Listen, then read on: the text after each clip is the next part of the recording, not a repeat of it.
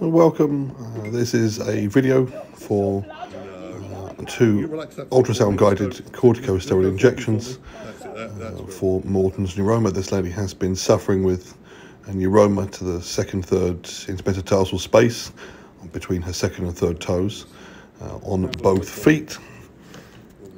We are performing guided corticosteroid injections. We know these have a good success rate with very little complications. And this is often the first line treatment option for this painful condition.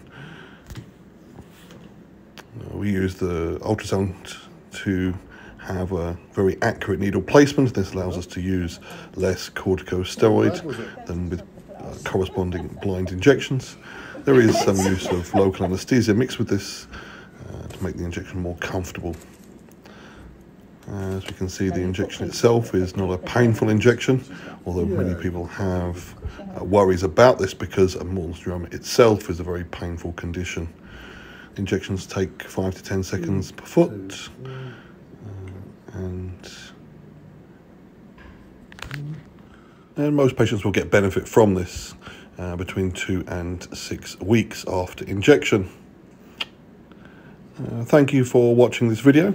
If you like the videos I'm making, please like them and subscribe to my channel. I've got everything on Wednesday.